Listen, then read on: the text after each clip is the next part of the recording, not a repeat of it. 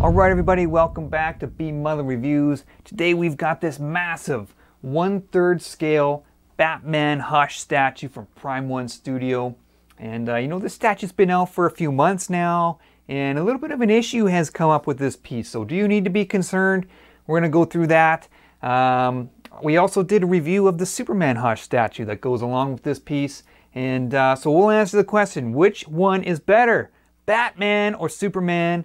And before we get to that, we're going to do an unboxing, assembly, and we'll come back. I'll give you my thoughts on this statue. So let's get started right now.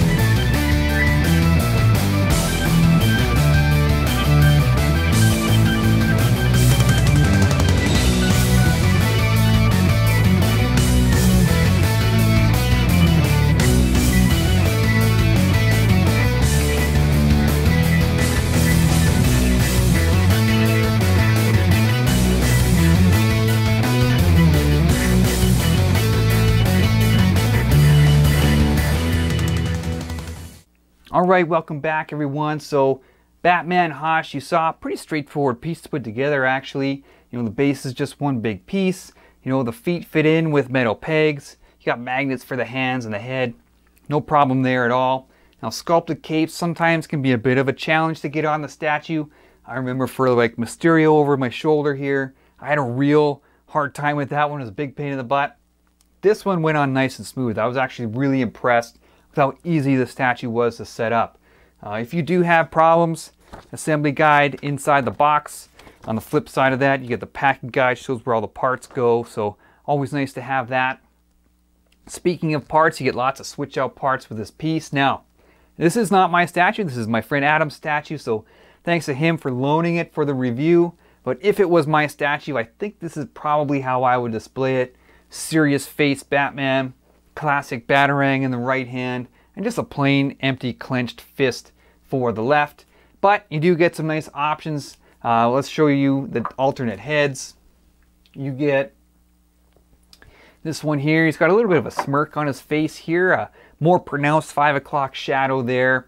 And you know, I don't think of Batman as kind of a smiley, happy dude, so I don't know if this is the one I would use, but hey, in the Hush story, it's got a little bit of a relationship going with Catwoman, so, you know, we'll call this Satisfied Batman. So if it works for you, you get that option, and you get a third option as well. Angry Face Batman, gritting his teeth, ready to crack some skulls. So 3 nice options there for the heads. For the hands, you could swap these out. Go with the rope and grappling hook option.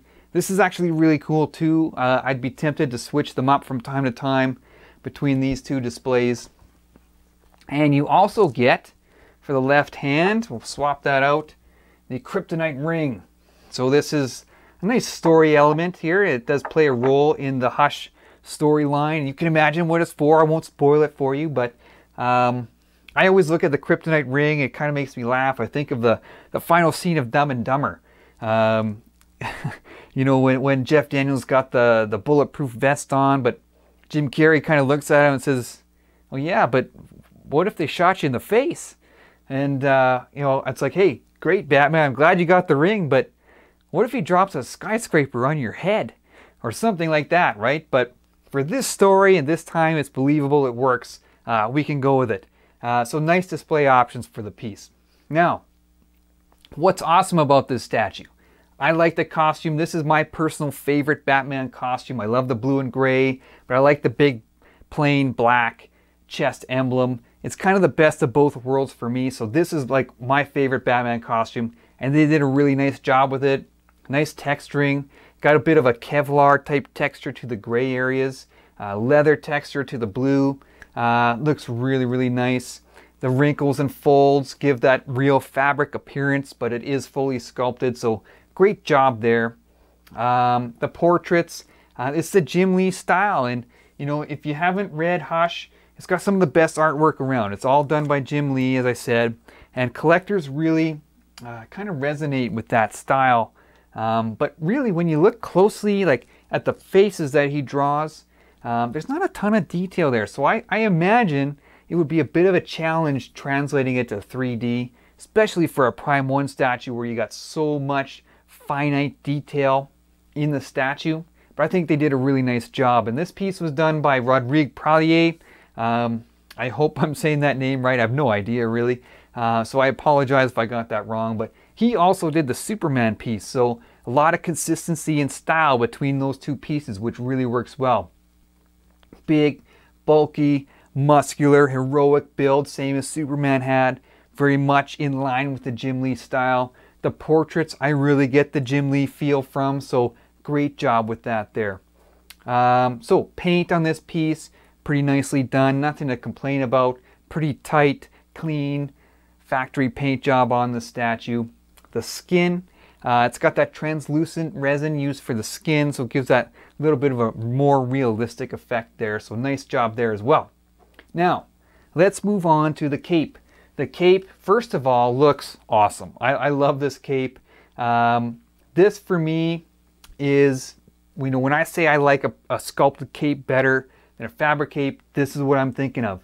I like the artist to shape it for me, and look at the flow here, the waves, the wrinkles in this cape. It looks fantastic.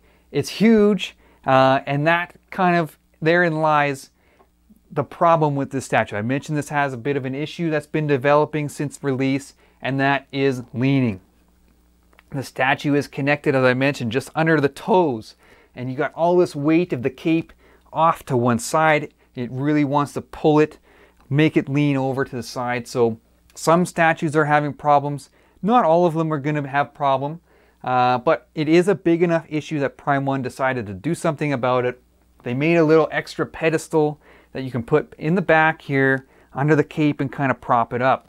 So if you bought the statue directly from them or from one of their distributors like Sideshow, you will get this little extra pedestal. I don't know when, but it is in the works to help support the cape. You know, I wonder if it's going to fit with every piece nicely. You know, parts from different statues don't always fit too well with each other. Like if you have ever had a replacement piece come in, sometimes it doesn't always fit with the statue that you have. So we'll see. I really hope it works for people, because it would be a nice solution. It's great to see Prime 1 recognizing the problem and doing something about it. Now, should you be concerned? What if you bought this statue secondhand and you don't have access to that pedestal? Well, you know, I think that's still fixable. I think you can still do stuff with it. You could go to Home Depot, grab some dowel, some wood dowel, paint it gray, and put something back here to prop it up. I have a little piece of foam kind of stuffed in here between the cape and the base. It kind of props it up as well. So it's fixable. I think you could do something with it. You know, you just spent how many dollars on this piece? You want to display it. It looks fantastic. So you got to do what you got to do. You shouldn't have to do it, but you know, you can. It's doable. It's fixable. So the inevitable question comes up: Batman or Superman? You know, both from the Hush line, both done by the same sculptor, side by side. My eye goes to Superman. He's so big. He's gonna dominate that display. It's just a really, really eye-catching piece. It makes me kind of wish that they made Batman standing up straight.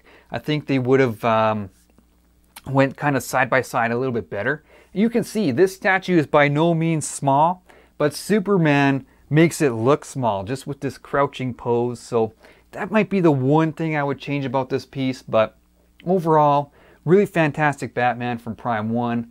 I think the whole line's going to look fantastic. There's Poison Ivy and Huntress coming later.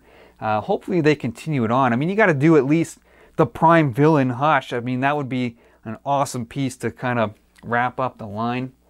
So Batman Hush from Prime 1, great piece, turned out very well. Despite the issues with the cape, I think it's fixable. So, you know, be aware, but I wouldn't be too worried about it. So hopefully you guys enjoyed the unboxing. Always going to be more coming to the channel, so subscribe to the channel if you haven't already, and we'll talk to you guys soon.